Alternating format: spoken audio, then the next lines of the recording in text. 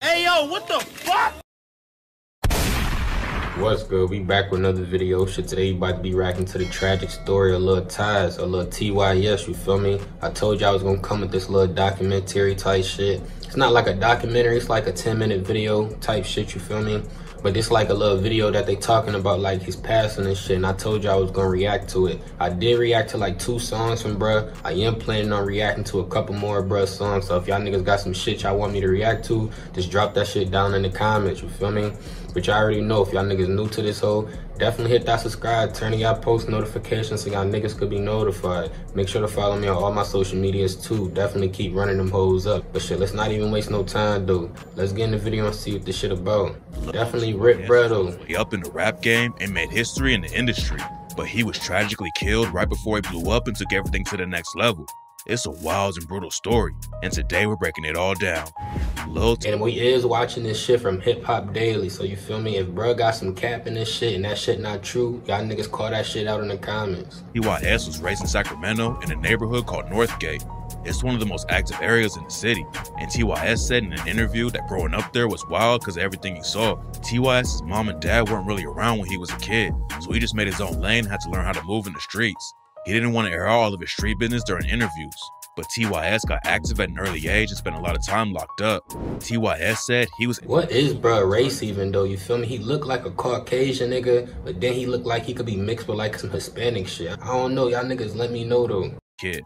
The first time he got booked was for evading arrest and selling a little weed. Then he came out and started kicking in doors and robbing houses. And his second arrest was for burglary and another weapon case. There were a few probation violations that got him— What's up with everybody in California though? Why all these niggas be really kicking doors and shit and doing home invasions out there? What's up with y'all niggas out there on bro? Up for a few months at a time, and before he turned 18, he'd already been to juvie 10 times. TYS was really nice at baseball and could have taken it far, but getting in so much trouble with the cops caused issues at school too. One time after he finished his juvie bid, TYS tried to go back to school, but they kicked him out and pushed him even deeper into the streets. He said that he wished he wasn't in the streets at all and had just gone professional with sports to make legit money. But unfortunately, that's not how it went down, and he ended up dying in the trenches. The area where TYS came up has a lot of gangs, but he repped the Nortes. The Nortes, or the Norteños, are a Hispanic gang that started out in the California prison system. Back in 1968, So bruh gotta be Hispanic though, you feel me? If a nigga repping Hispanic gang, cause you feel me? I don't know if they letting any race get in the Hispanic gang, cause I definitely seen like a black Mexican fuck around with peso and shit, you feel me? I ain't never seen that shit before. So I don't know if they letting Caucasians in the Hispanic gang, so y'all niggas let me know the politics out there on bro. Prisoners in California split into 2 major groups: the Norteños, aka Northerners, and the Serreños, aka Southerners. The Nortes are also under a massive Mexican-American crime family called Nuestra Familia, and the Serreños are affiliated with the Mexican Mafia. The Mexican Mafia was created to protect Mexican Americans inside prison, but then some of them started abusing Hispanic dudes from the north, and that's what sparked the deadly war that's been going on for decades. Some crews just focus on getting money, but the Nortes are known for taking out anyone who gets in their way. Back in 2005, a Norte affiliate named Andres Reyes was standing outside a liquor store with a rifle when the cops showed up. He wasn't gonna go down easy though, and started letting off shots. Reyes— that nigga was on that. And the police called in a SWAT team to take him out. Reyes was actually a US Marine who served in Iraq, but the cops said he was repping the Nortes the entire time.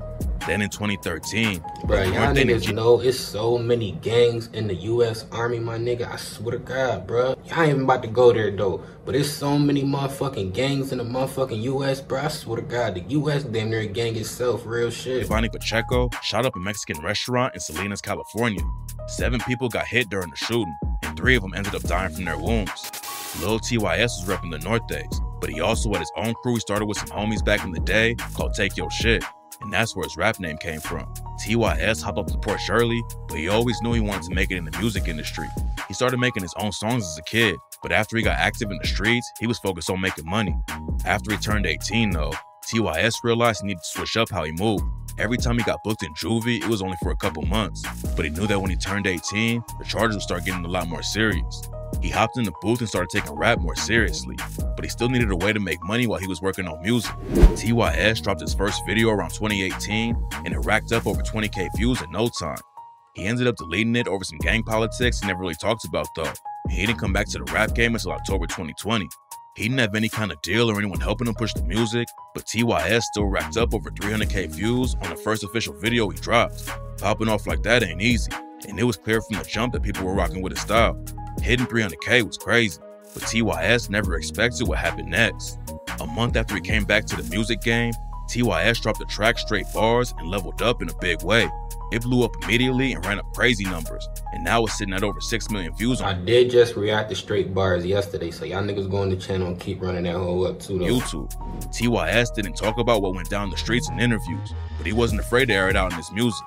Like on the track Afterlife, when he raps, "You miss your partner, you can see him in that afterlife. The sucker died, we trying to creep up in the candlelight. You scared to dribble, you was not no real stepper. Every time we off a sucker, I swear it make me feel better. And we know y'all isn't no drillers, y'all ain't never popped a thing. So quit playing, could die over the shit that you be saying.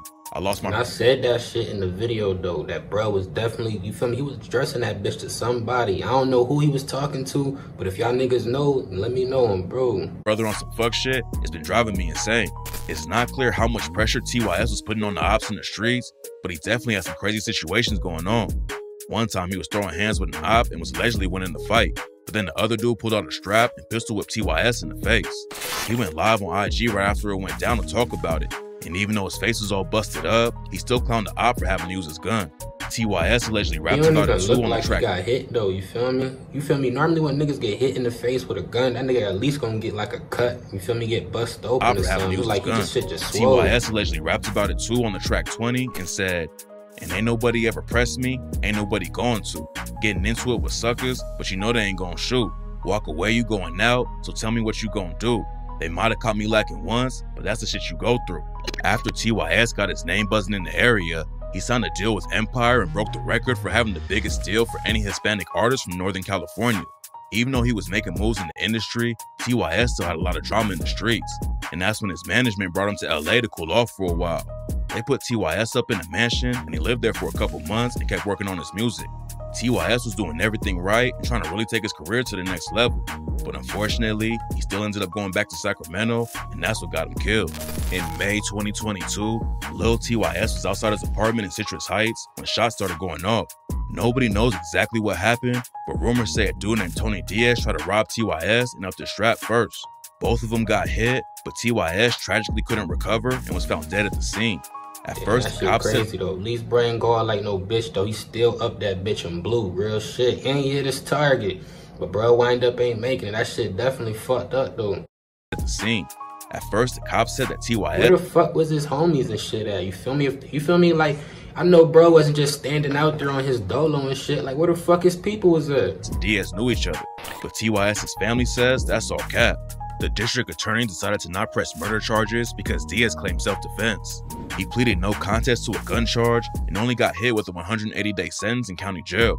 Then a year later, Diaz got caught with a bunch of guns and ammo after the cops raided his crib. And TYS's mom, Stephanie Lopez, said that Diaz is going to end up killing someone else because the cops never really tried to take him off the streets. What makes the situation even worse is that TYS's family didn't get any assistance from the DA. Victims of violent crime can get up to $70K to help pay for medical and mental health services, funeral costs, and lost wages. But since Diaz was never charged with murder, they never got help with any of that and had to pay out of pocket for everything. It's still not clear why Tony Diaz murdered Lil Tys, but rumors say it had something to do with the last thing Tys posted on Instagram. He posted on his story and was offering $30 for someone to print something out and bring it to him. Then he asked if any women wanted to be in a music video with him and told him to hit him up if they were interested.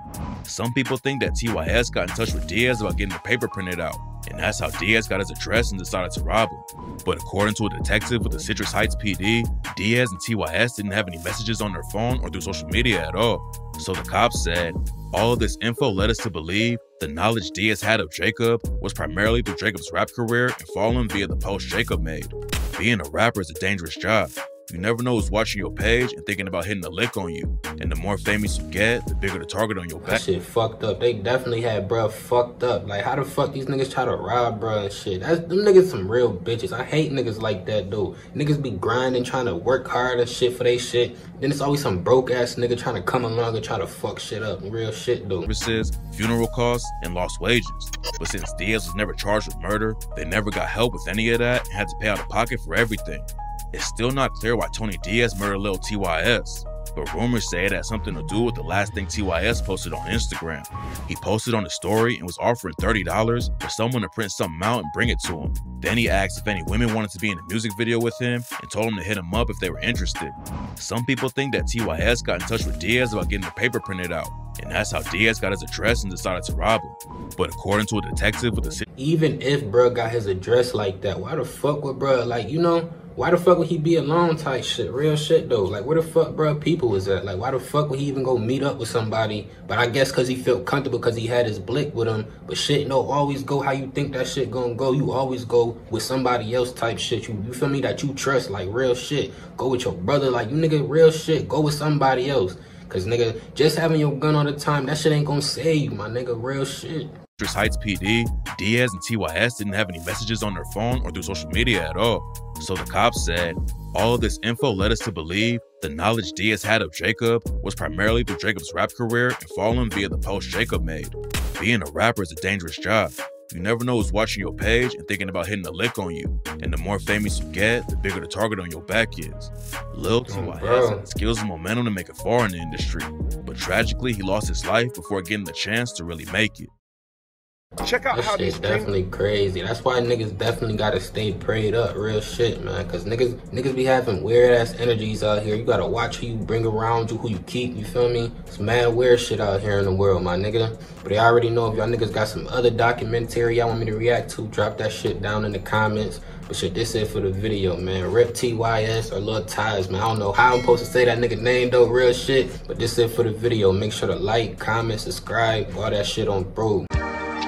Acting gangster on the internet, guess what, I'm not impressed. It was fluffy first, but the vacuum still made it compressed. On the phone with Lil Bro.